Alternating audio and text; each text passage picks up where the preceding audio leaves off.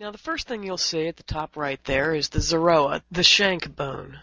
Now I did a little cheating here. I used a dog bone because I didn't want to waste good meat for a picture. But at a real Seder you should use a real bone. If you're having turkey or chicken for dinner, you might want to use the neck bone in that, but any bone that has some meat on it is fine for this purpose. The zeroa won't be eaten during the meal, so you can use the same one for both nights of the Seder. The zeroa represents the paschal sacrifice that was offered in the days of the temple.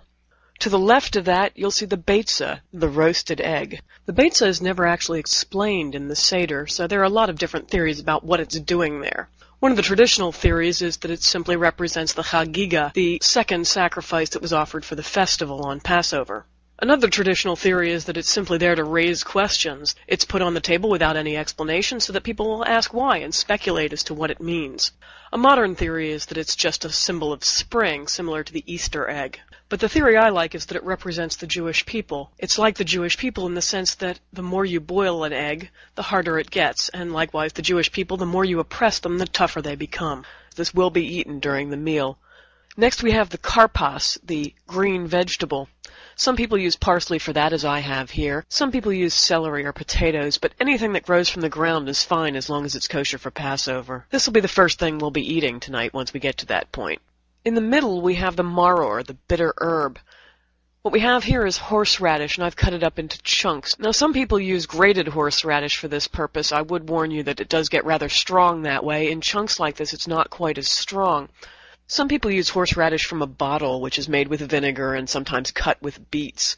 But that's really kind of cheating. You should use just a horseradish as a vegetable. You can usually find that in the grocery store's produce section around Passover time. Below the maror we have a second bitter herb. That's called chazeret. In my Seder plate I'm using romaine lettuce for that purpose. Some people use Belgian endive or some other bitter vegetables, but it's usually some kind of a lettuce-type vegetable that you use for that purpose.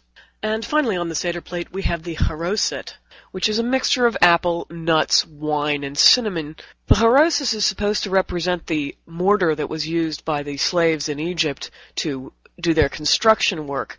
So you'll see that some people make it as a smooth paste, and I have some of that at the top. I usually make mine more chunky. I like it that way, and you can see that lower side, but either one of these two is fine.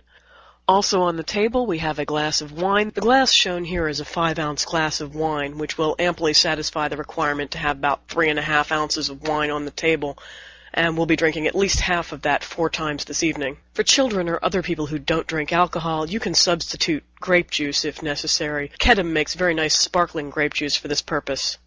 In the back, covered by towels, you'll see matzah. Now we've got 3 pieces of matzah here, and we have a towel in between each one of them. I've put the towels on an angle just so you can see that there's more than one there, but you don't really need to do that. And finally on the table we have a container of salt water. We'll be using that for dipping the vegetables when we get to that point in the Seder. So that's our Seder plate.